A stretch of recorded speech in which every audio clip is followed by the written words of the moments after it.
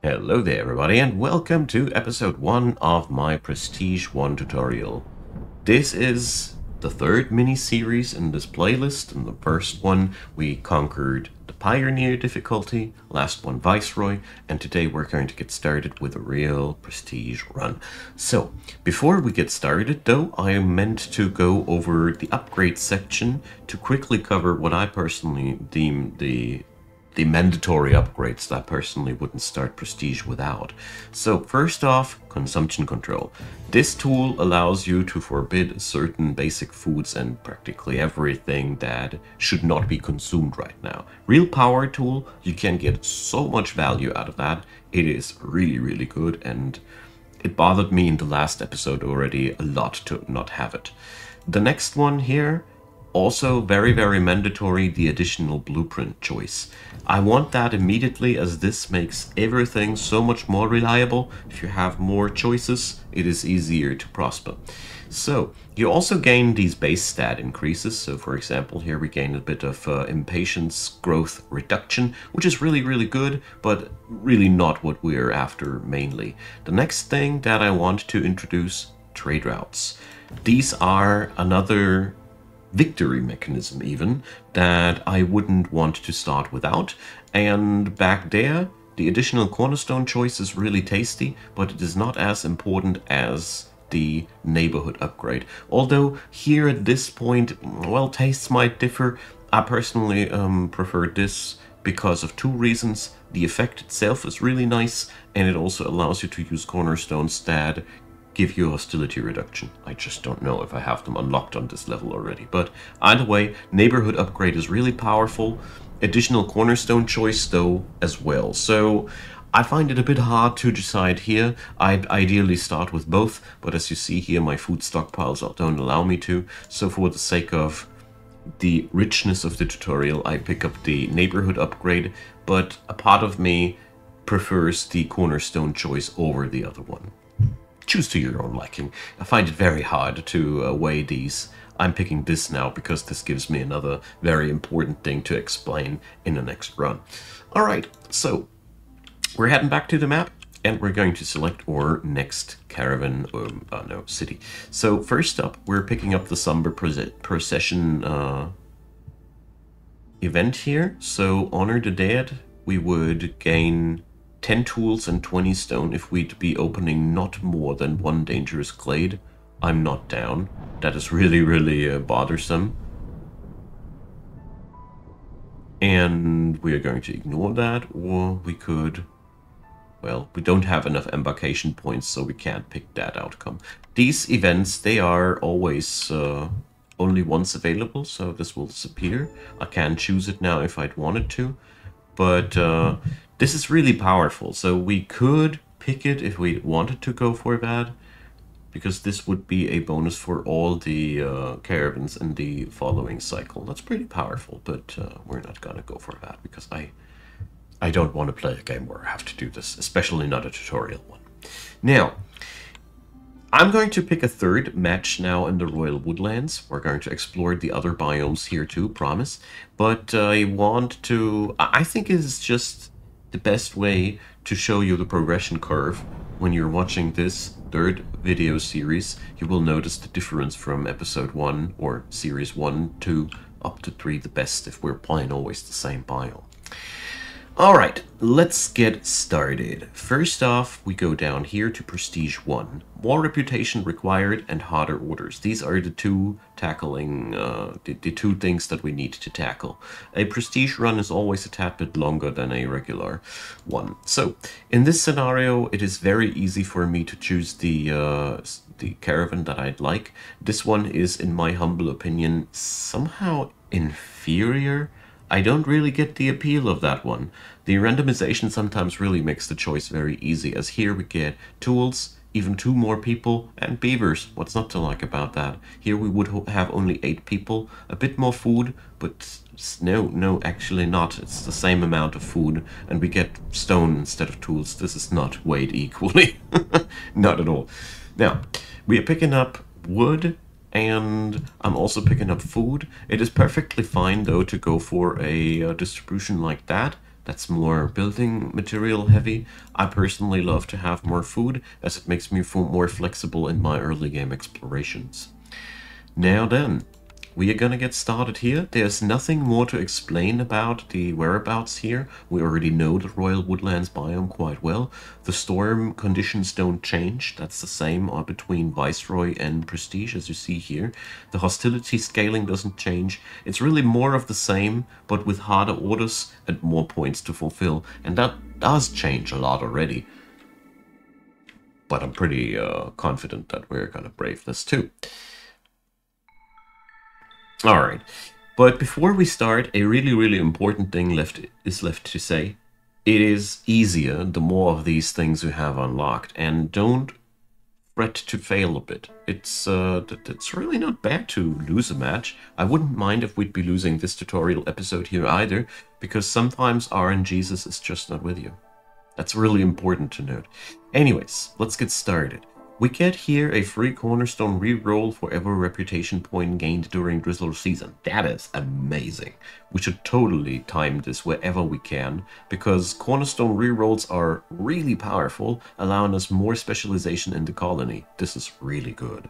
So, Faint Flame, less sacrificial efficiency, Blight Rot cysts when somebody leaves or dies, Insatiable Hunger, well, the people have more chance to eat stuff in the storm. And, oh, we have a hostility for coat tax. So this is the first time that we have a tax effect. We need to pay coats if this hostility level is on. I've been talking about that in the previous episodes on the Viceroy season. So I'm really happy that we can feature this here. So, 4 more reputation points required to win, and the orders that we receive will be harder now. Okay, first of things are same. We scout the environs. We have here a danger glade, here one. Oh, this is looking good. Here we can expand.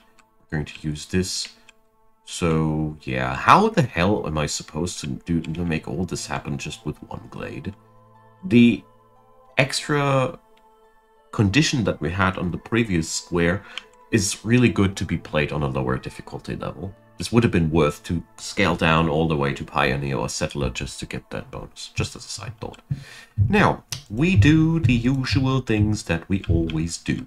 We now know where we want to expand towards to, so we go for the first 2 woodcutter camps. I hold down left shift to increase their priority, so I can safely place down all the other work orders. But before we do anything foolish again, let's disable the coal as a fuel again. I did miss out on that in the Viceroy series. I'm very sorry about that. No, it's not a good spot for the houses. Houses should always be in a in the least useful spots of your city, because they're basically just decoration that offers housing. I do like it that way, don't get me wrong. I think this is amazingly good, as it allows us to build the houses where we need them, or where we can, so we can use that space efficiently. Alright, woodcutter camps are online. Hold down left shift to mark the avoid glades. I'm holding down control, and I'm just going wild here. So there's 2 different takes here. Due to holding down control, we were excluding the bonus of that one. There's 2 different approaches for me in this regard here. You could either rush for a dangerous glade in Season 1 with 10 people, perfectly doable, or you just build up yourself in Year 1 and take it slow. Most of the time I prefer the take it slow approach, as I personally think it is safer that way, because you have a fallback mechanic. So our first cornerstone arrives, and peasant supplies. So peasant supplies is just amazing. But exploration contract is also, but peasant supplies allows us to play with trade routes so decently, as we will just receive provisions for every new person in town. That's one of my favorite cornerstones to get.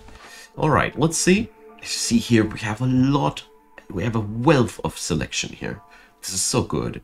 I am very much inclined to pick up the carpenter, because planks, tools, and luxury goods are really excellent, but since we have a trapper's camp on the selection line, I don't. It's quite simple. If I find on the next blade that I open something that requires this camp, I'd be really inclined to pick it up, as these are really powerful. As you see here, trappers camps provide a ton of food, and it might be really a smart role to go for that. And apart from that, all the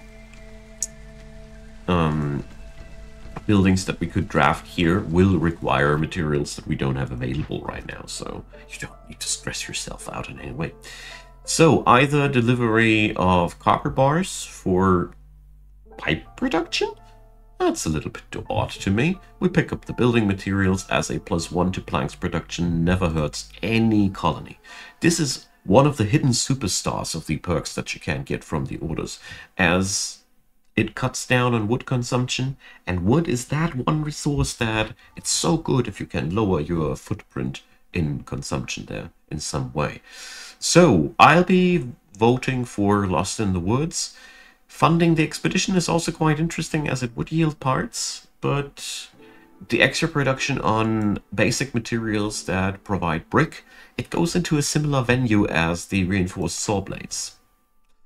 And here, well, extra fabric production, yeah, why not? I mean, extra grain production is also a very, very appealing reward. The human resolve is a very easily resolvable one. This one is a tad bit harder, but it is so much worth it. We're going to go for that one. There we go. Alright, houses and all are being built. It's the usual trick. I think we can safely speed up the game a little bit because there is really nothing that I haven't explained in the previous series before, if this is all going too fast for you. There's the other series, tune in, there's everything explained there. So that's just what we are going to go for here. Okay, the houses are done. We are waiting for the decorations on the side to be completed. Tell you what, left shift, priority 1 there, so the decorations get done before the paths get done. I just want it that way, as this is an instant bump up on the resolve of our folks. I personally love that. So, fuel situation goes upwards, and we have 20 coal on our pocket, and we're chilling and cleaving our way towards these areas here. I'm just opening the way so in year 2 we have a very, very short way in getting things done. Alright, paths are done. We have still 3 workers up and running, so let's start the gatherers camps. There we go. That's the first one, and a flax field, also quite nice. So we have fabric and food. We also have herbs on the side here. Okay, I'm slowing down the game a little bit as we're now needing to build new stuff, and I don't like idle hands. This is one of the things that I really try to avoid wherever I can. Idle workers are really not good for your city, especially in the early game. Later down the road, it happens. Sometimes people are unemployed. It's not that much of a big deal. But early on, try to keep them busy. And if you have that many workers because you have a 10 people staff like I do here, it's totally fine to whip them through the building process. But as soon as the last building is finished, we should totally send them working somewhere. Alright.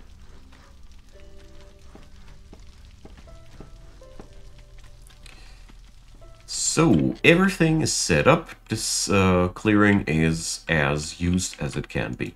We're going to go forth, pick up the harvesters camp, and I'm going into the crude workstation next.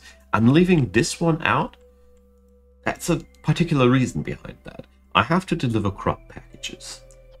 Crop packages are made, among many things, out of roots. So we would have an opportunity to fulfill that quest if we fail to get any farming opportunity. So we have still quite some food to rely on early.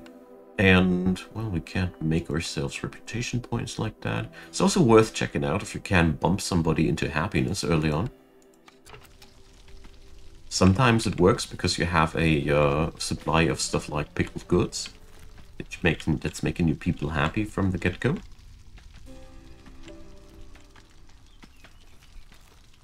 Alright, everything's done. We have no idle hands. The only thing that I'm not happy with is that we don't have limits on these. I love me my limiters on the crude workstation, as it is such an inefficient and horrible place to spend your resource on. I just like to keep it on the down low. Alright, so we can now safely move forward on triple speed. There's nothing we are missing out here. This place is producing resource for us, and obviously we also have a side production of a little bit of clay and even a little bit of insect. So my food stockpiles are, as a matter of fact, not even going down, because the woodcutters are sometimes finding some egg, and we are obviously scraping by quite decently like that. Excellent. So as you see here, there was enough time open that we could have easily opened up one of these glades and attacked one of the events there. This is perfectly fine rush strategy, but we'll be doing that later down the road when I'm doing other biome explanations, because I plan to do the next mini-series to start explaining the other biomes. I hope you guys will like that. So this storm, it's basically like it's not a storm at all. We just chopping the trees here, and tell you what, we might be even opening a glade here during the storm. Let's do this, why not? I think we're going to benefit from that. At this point, this is just really excellent for us, as it will give us a preview about the things that we're up to do. We can finally know what we'll be drafting, and if we need any materials to resolve the crisis on the clearing, we can build a trading post to invite the trader when the next drizzle season hits town. That's just as good as it can be. And as you see here, they're even requiring the remainder of the storm season to open up the glade, so perfect timing. There goes. So, what do we have here? An altar of decay, a tool shop. So, you can, by the way, find on these clearings workshops that you regularly don't have access to. The tool shop, for example, I think we can't, here, unlocked at level 9. This is really cool, as this opens up options that you're usually not having. So what do we have here? The Altar of Decay. We can either tear it down, or we can perform a ritual. That ritual will kill a person. Alright. But we'd gain...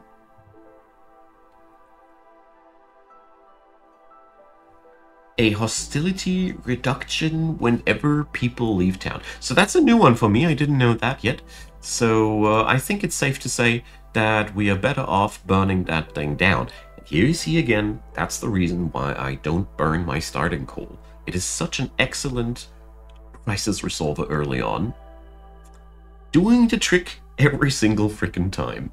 So here it's a bit difficult for me, but I'm picking this slower package. It would be really nice to have 3 people, but this speeds up our progress a lot. Why? We don't have any stonecutters camps or anything running right now, so it'll be an easy way out to just order this thing to get investigated now. So burning Blightrot cysts is harder, and there is a heavy hostility increase for wildfire essences in the warehouse. So there's a little bit of a workaround here that you can go for. Let's see if you have enough territory, that is. So yeah, here it goes. We are unable to build the small hearth, but somebody will just dump down the extra wildfire essence into the work site at some point. We don't have workers right now. Give me a sec. Let's unemploy one of them harvesters so I can demonstrate it decently. And that will lead to a drop in hostility reduction, because it's only counting the ones in your warehouse. It's sometimes really good. So, Rebellious Spirit versus Protected Trade. So, that's a really difficult one for me. Rebellious Spirit is an excellent cornerstone. It's only bad if you have people dying, and in the lower difficulty levels, it's really easy to keep people most of the time alive, like 90 to 95% of your population. It's not a big deal. So even if somebody would die, it's not the end of the world. This extra global resolve bonus is amazing, as you gain quickly like 5 points out of that. The other point here, the protected trade, though, is also really, really good, and we're going to pick it this time as we have trade routes unlocked. We have provision packs enabled. We're going to go for a trade victory of sorts, or at least we're going to make our gameplay more powerful with the help of trading. That's something I haven't done yet in the previous runs, so it's going to be excellent to demonstrate that here. So we can have a clay deposit. It's wonderful. And we have fertile soil. So draft-wise, a couple of things are now a lot clearer. Oh, we even have that little brood mother here. Now, we now know that we don't need the trapper's camp. We don't have anything in our utmost vicinity that utilizes that. And the interesting part here was the carpenter is now also not the best choice.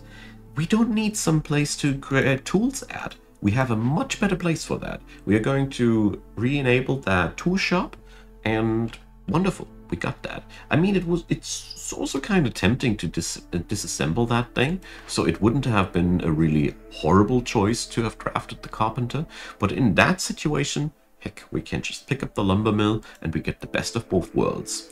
Alright. At this point, small farm, plantation. These are the superstars here. It's really, really easy to get lured into the premise of the rain mill, but don't take this in the wrong order. First, we need something to mill, then we can pick up the rain mill. I think I'm going to go for the small farm, as we have already an order that will reward us with extra grain production. So picking according your synergies here is always a good thing to do, so we're going to go for that. We have the fertile soil already, and here we can now go full circle and just go for a provisioner if we wanted access to the flour, but I'm going to hold back on that one. Who knows, maybe we will find a flour producing building on the next clearing, and the beaver houses are really, really good as well. You know, last series we practically did this was a pillar of our victory. Plantation might be nice. Smokehouse might be even nice. I mean, we don't have a steady supply of these foods here, but it is also a very, very powerful food production building.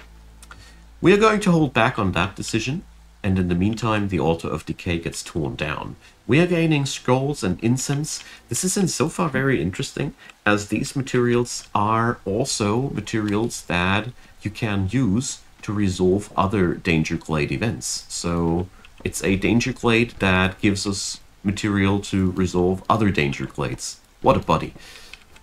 So, you also can hover over a building and just press R to rotate it. I think I never showed that in this series.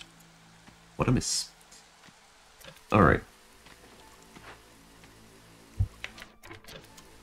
Ah, well, they're not doing it as intended, but I'm not going to showcase this any further because they're wasting material there. It is something that I have already successfully used on previous runs of mine. Okay, so beaver influx, deliver roots. Now, interesting versus deliver oil and deliver flour. So farmers can carry additional items. Very, very delighting. That's a difficult one. That's a really, really difficult one. I mean, this is easier to fulfill, but the rewards aren't as enticing. Tell you what, we're going to take that, mainly because we have a grain production, we have flour draftable, and oil can be often bought by traders. So this is pretty fulfillable. We just need to work around a wee bit. So here, this is one of the typical points where I just say, yeah, we're going to wait it out. This is an excellent perk, by the way. Extra production for goods is when you want to trade top-notch. As, oh yeah, we probably should go for that one, as we are vouching into a trade direction. So Come on, let's do this. Even if we are gaining ancient tablets later down the road, with our current setup, it might be even smarter to sell them, as we are gaining hostility reduction for every 30 amber that we're selling. That's a real powerhouse. We shouldn't sleep on that. So, on the other hand, we do need farm fields back here. Let's see. This seems to be a good placing here. So, the Harvester's camp has been plucked empty. This will be now, well, we're going to keep it in the meanwhile. Until we need it. I highly doubt that we will need it. Oh, check this out. So here we have a human specialization bonus that we should absolutely take advantage of. It is really, really a waste, because this means a chance of double yield. Double yield is extremely powerful. So let's see. We can use the wares from this place for raw consumption, as we are not relying on the roots anymore to support our flower production. It's not necessary anymore, so we can chill down on that behalf. Alright, so I think that's more than enough assignments for these guys. We're in the meantime racking up as much wood as is beaverly possible. This is just simply because this is a stockpile that won't go bad. You will have plenty of opportunities to fall back on that and be grateful for yourself that you have it. Basically, during times when we can safely just harvest the stuff, it's just good. Won't go bad. Wood is one of those stockpiles that you'll be never unhappy about. But you shouldn't, of course, cut down your other production lines too heavily about that. So we could easily, for example, I think it is also smarter to do that, now employ in each of these ones here one person. And let's check. So I really feel as if a small trapper's camp down here would be excellent. So we're building that. And it is also time to set up a small warehouse back here. It's pretty clear that one way or another we are going to have a lot of logistical movement back here, and this just makes everything so much more effective. Small warehouses, they are your superstars in your city. Tell you what we're going to do, we're going to set up a second worker in the crew workstation. As all these building projects, they are not that much of a pressing matter. I will put up the small farm on a higher priority though, because maybe we are able to fertilize a couple of fields before the storm hits town. Would be excellent if so. Alright, in the meantime, the small foragers camp is not yielding the food that we require. You already see that we are running low on food. Low error.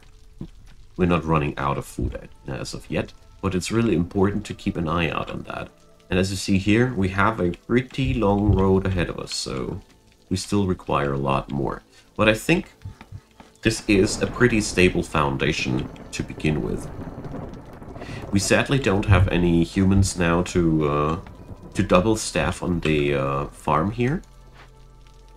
We can unemploy the human worker here though, and put him onto the small farm. So this guy here can do the fertilizing work during the next storm season. So we're going to have larger yields during that.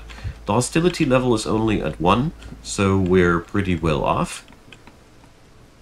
And we're currently still carrying away stuff from the Altar of Decay.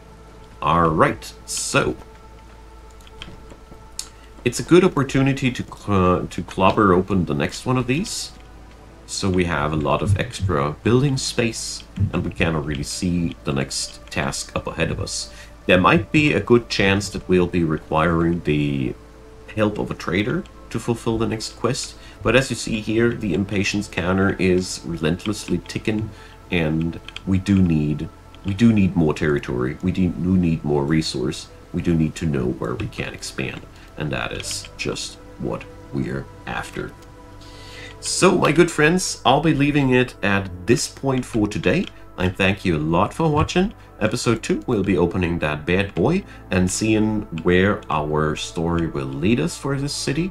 I have a pretty good feeling we have the basic materials already down. The drafts have been pretty generous. There's a couple of weak spots in our city as of yet, namely food production is a bit on the weak side, but we'll see about that and get it sorted out along the way. I'm pretty sure about that. So thanks for watching. Comments go down below. A thumbs up would be wildly appreciated. And of course, consider subscribing if you haven't done so already. There's also a couple of links down there in the description box leading to my Discord, to my Twitch, where I do streams each Sunday evening in the Middle European time zone. And last but not least, there's also PayPal, Patreon, and Buy Me a Coffee. I'd be really happy if you'd give him a look. A big thanks to all of the supporters of the channel. I deeply appreciate. And of course, a big thanks to you watching this video until the very bitter end. I also deeply appreciate. Hope you had a good time. See you all on the next one. Bye bye.